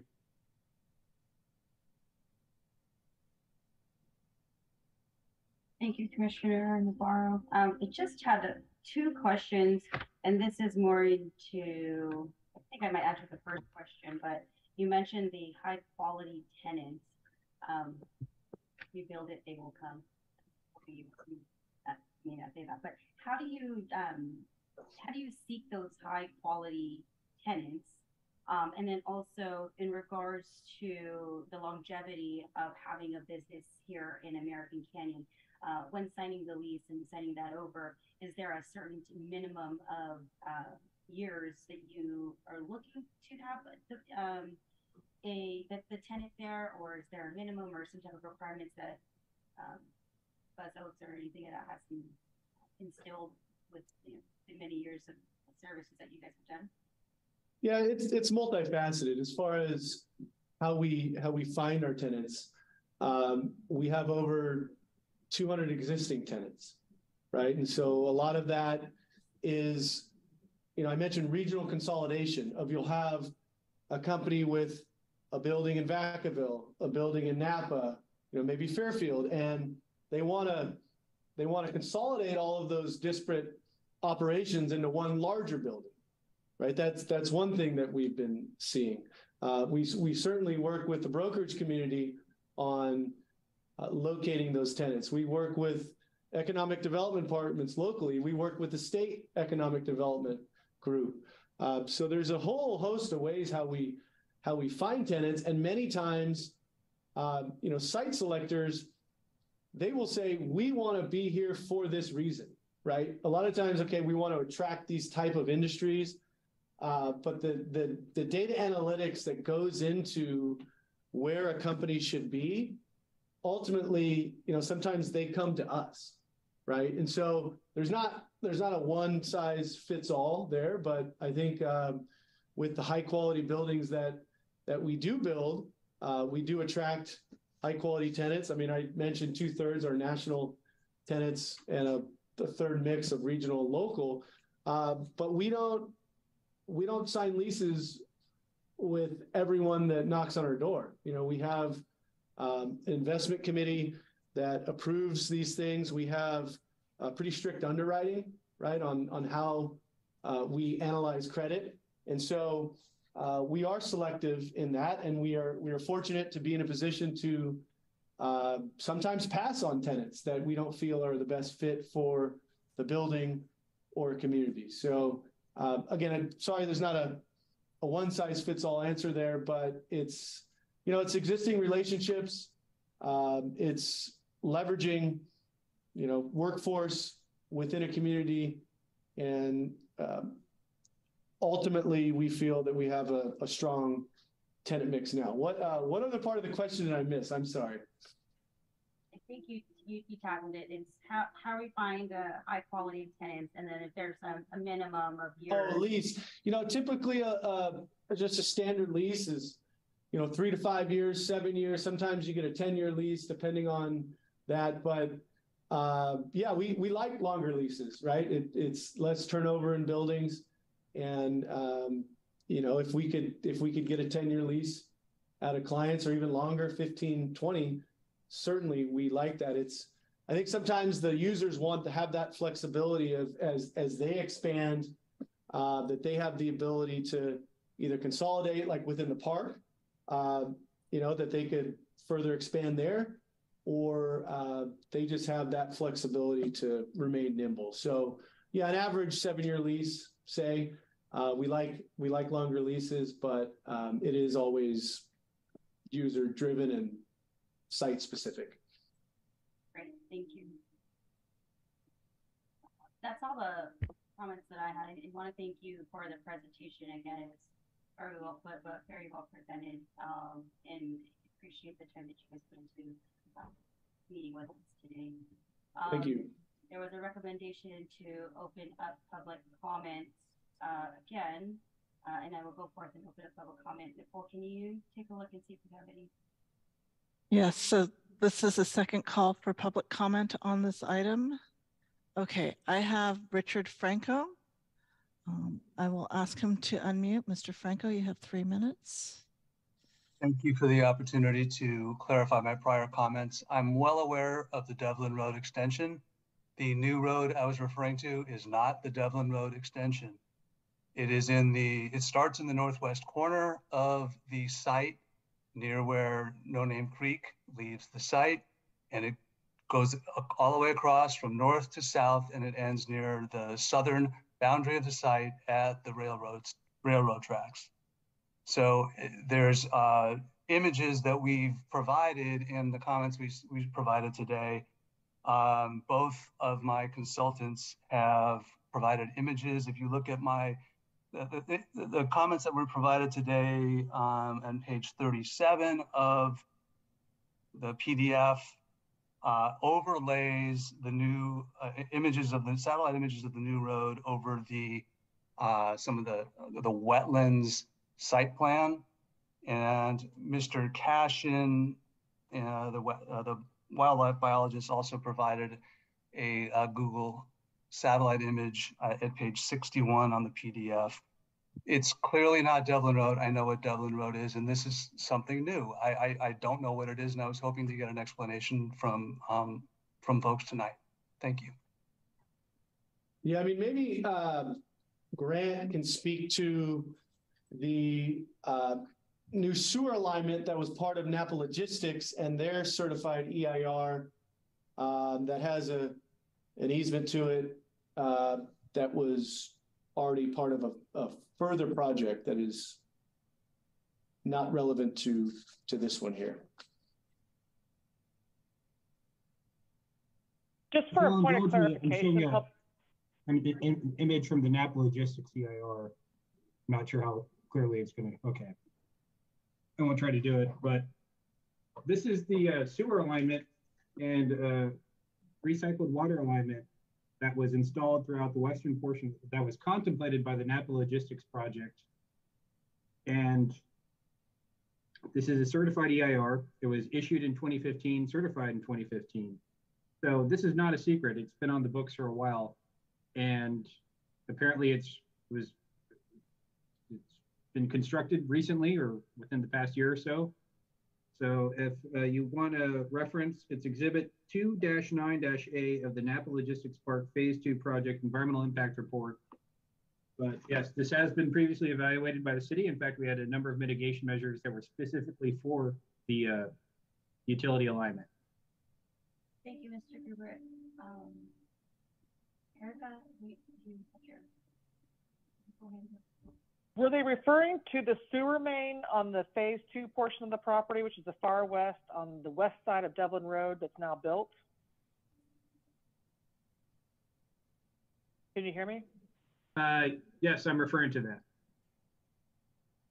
No, the person making the comment, Mr. Franco.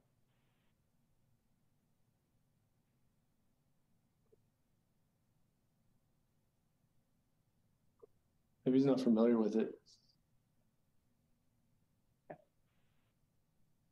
So we can. Can you hear me? Yes. I don't know what it is. That's why I brought it to the attention of the commission tonight. My consultant went out and saw what clearly appeared to be a gravel road with associated earth disturbance on either side of it that runs through the proposed wetlands mitigation area that clearly appears to impact areas that are slated for wetland mitigation. Like they're going to create wetlands mitigation on an area that's already been compacted and disturbed. So if it's a sewer line, I'm not sure why there's a road built on top of it, a gravel road, but it's that we're raising it because it appears to be a new development that needs to be evaluated, and it clearly would affect the ability to create wetlands mitigation in this area. We do know that all wetlands have been staked and there haven't been any impact to any existing wetlands. And that improvement was part of another project's certified EIR. So again, I think last minute, this has been a project that was approved years ago, and now those improvements have been made.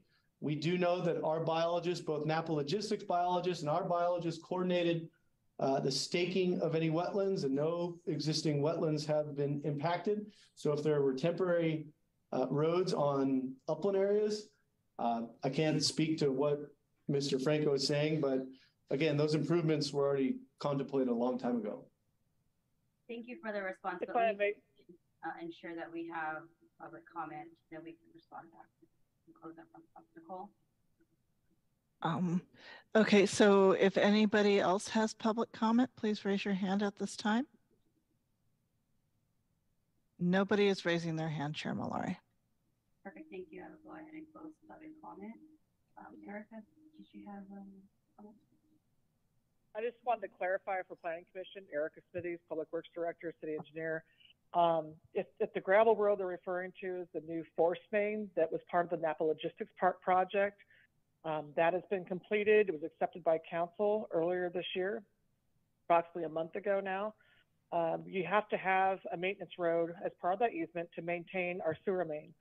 So as has been already conveyed before by the developer, this is all permitted work that's been approved and would not have taken place without the appropriate regulatory properties and the environmental approvals. So thank you.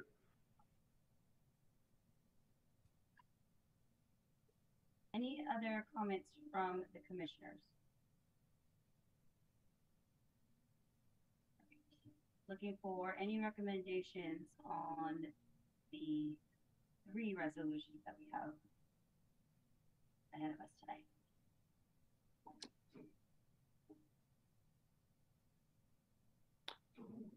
I will move to approve the to approve this project. I know we don't have a resolution to read off of. I think Director Cooper emailed us something. Yes, I sent an email with the first resolution to recommend the City Council certify the environmental impact report later this afternoon. The resolution title is included in the staff report recommendation. Okay. Commissioner Navarro, I have it open if you'd like me to do it. Okay, go ahead. You can make it.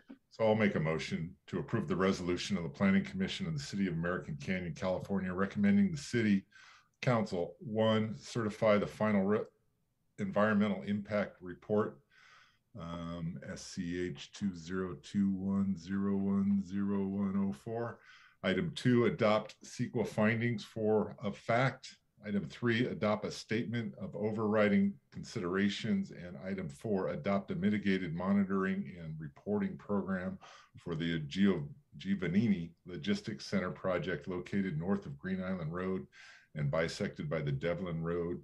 That is APN 057-090-008 and 057-130034 and 057-130-036. That is file number PL 20-0042. How to do? I second. Roll call. Thank you. Yes, Commissioner Goff, Aye. Commissioner Navarro, Aye. Vice Chair Wong, Aye. and Chair Mallory. Aye. Thank you.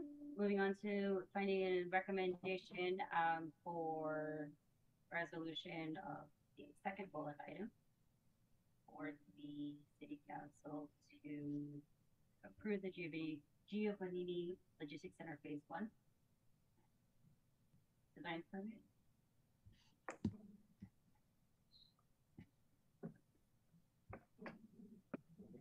Do that. I'll make the motion to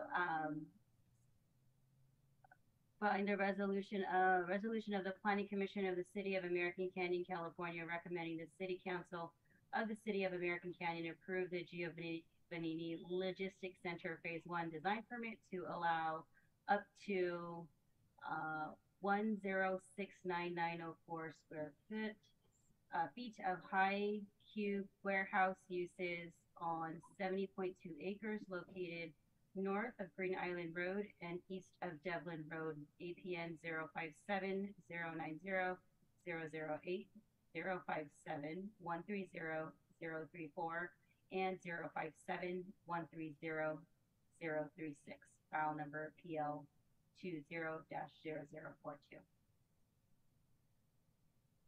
I will second. Commissioner Goff, roll call, please. Yes, Commissioner Goff, Aye.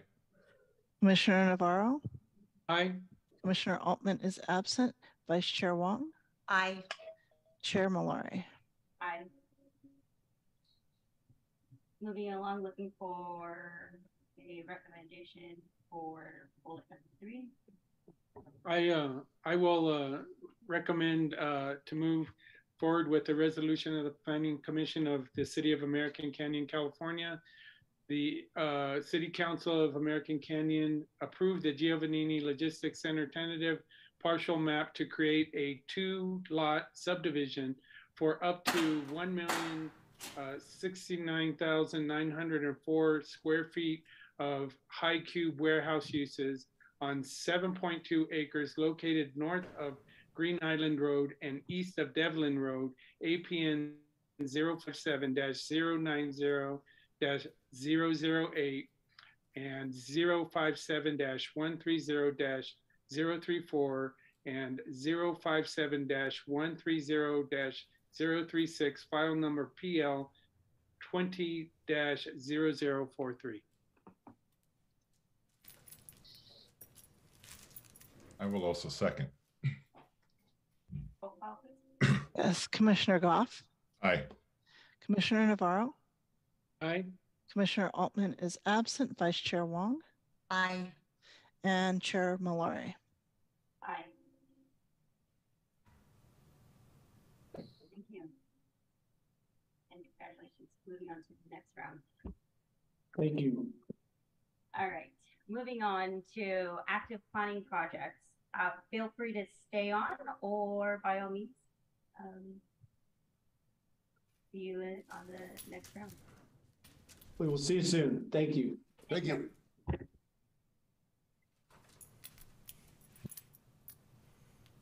All right, Director Cooper, the floor is all yours. Great. Where'd everybody go? This is the fun part. Yeah, I know. So just highlights of activities in the Community Development Department, kind of on our list here, the Hampton Inn Hotel, which was approved by the Planning Commission and City Council a little more than a year ago. They applied for an extension of their entitlement, which staff has approved, and they intend to submit their building permit possibly before the end of the calendar year.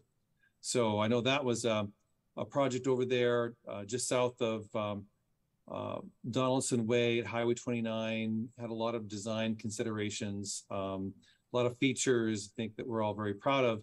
It's nice to see that one moving forward to construction. So that's coming up soon for all of us. The Watson Ranch specific plan amendment had a meeting today with the applicant and staff, and a council appointed subcommittee and the city attorney. The application is still evolving a little bit. Had some good discussion. We expect to get a little modified to the plan proposal, and then we'll be doing some outreach on that. And ultimately, it'll be going to all the commissions and the planning committee as a recommendation to the city council. A specific plan is adopted by ordinance. So that's something that is approved by the city council. But there is no change to the overall number of dwelling units. There's kind of some reconfiguration, taking a look at the specific plan, kind of streamlining it a bit. And now that it's up and running, so we're kind of looking forward to bringing that to you in the new year.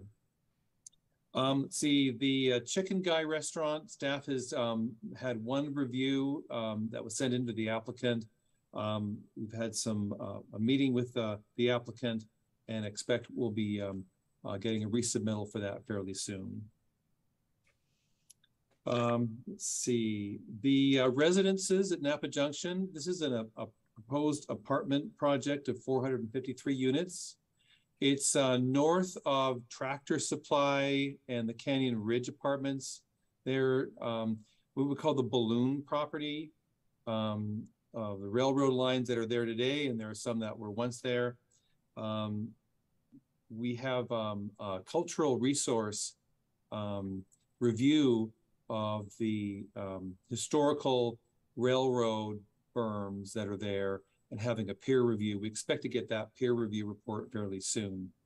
We've had 2 staff reviews of the project and are awaiting the applicant to resubmit. So lots kind of cooking on that one for sure. We have an application called Sun Square Mixed Use Project. This is a fairly small project of about half an acre. It's off of Napa Junction Road next to Walmart. So if you think about Walmart and you on Napa Junction Road, you go a little further past the parking lot. It's the kind of lot there with 2 single-story homes, and that's a proposal for 20 apartments and some office space. So it's kind of a little niche project. It's kind of neat to see And the application was submitted back in 2021. The applicant put it on hold for about 6 months, and they've come back with some new ideas for it. So it's coming along, but it's a nice little unusual project for us. We have, the building code update. This is once every 3 years. The City Council on Tuesday approved a second reading. It'll be effective in time for January 1st when the new building codes take effect throughout the state. So that's kind of a little milestone there, which is nice to see. Coming up in January, staff presents to the City Council an update on our cannabis businesses. That's scheduled for January 17th. And if I could scoop it, we have one business that's moving forward off of Dodcord, and 2 are still languishing and trying to sort out where they'll be, and another one has a dispute with the property owner. So it's not a lot different than it was a year ago. So Council doesn't mind me scooping the update for you. We reached another milestone earlier this week. Our housing element was sent to the State Department of Housing and Community Development. Thank you for participating with the Council on October 18th on a workshop. And so it's now in the capable hands of the State Housing and Community Development. So they have 90 days. I would consider success a letter that has 15 or fewer pages.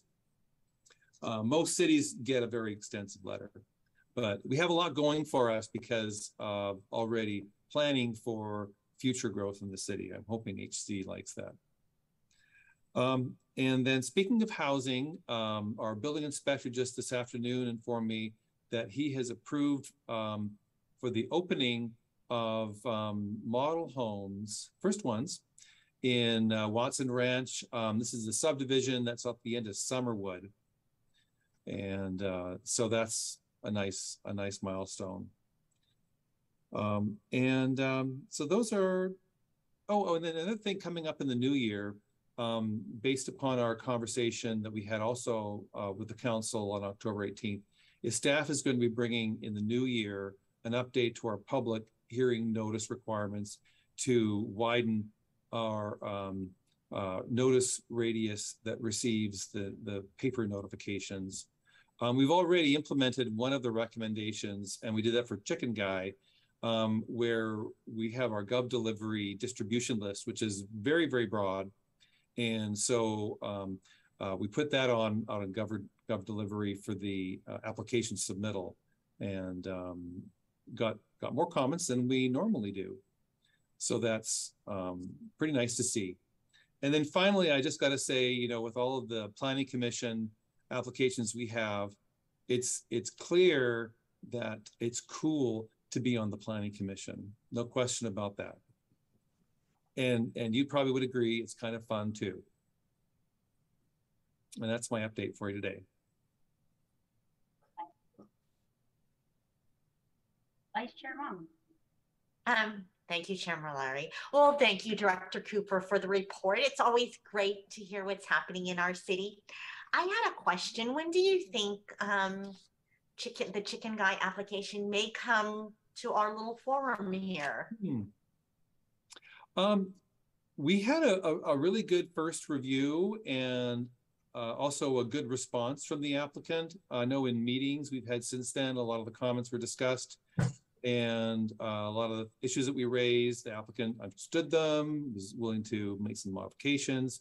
So I'm kind of hoping that after we get the resubmittal, it'll be pretty close to being brought back to the Planning Commission, hopefully in January is my hope.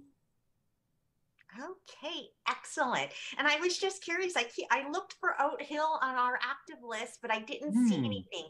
And I know you explained there was this kind of phase where they kind of drop off, but I thought maybe you might want to give us an update if there is one. The applicant does intend to begin grading soon. And so that should be happening very, very soon. I believe the grading permits are all permitted and ready to go, weather permitting. Thank you. I was wondering when Circle K is going to be operating. It looks like a lot of progress has been made.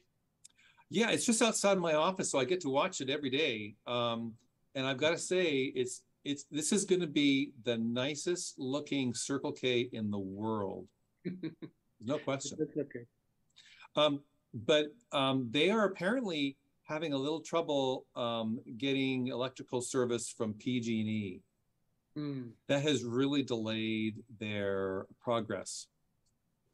It's the critical path to them opening. So I think the guess is sometime in the new year. Okay.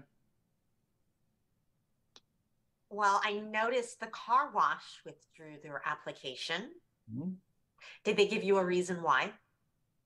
I haven't talked to them personally, so I don't know the actual reason, but I have a suspect that one of the really critical issues having to do with using recycled water only.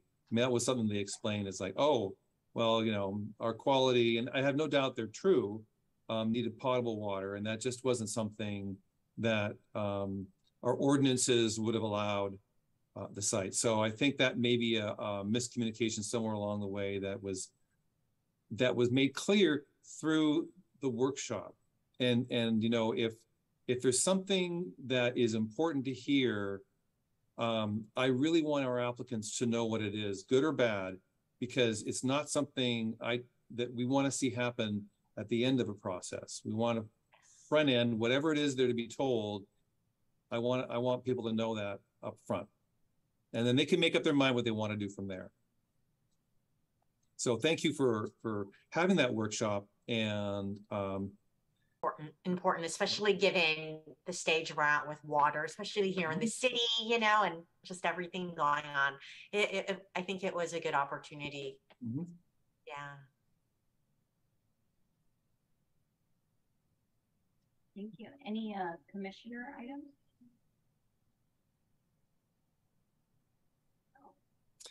Well, I don't think we'll be having a meeting in December.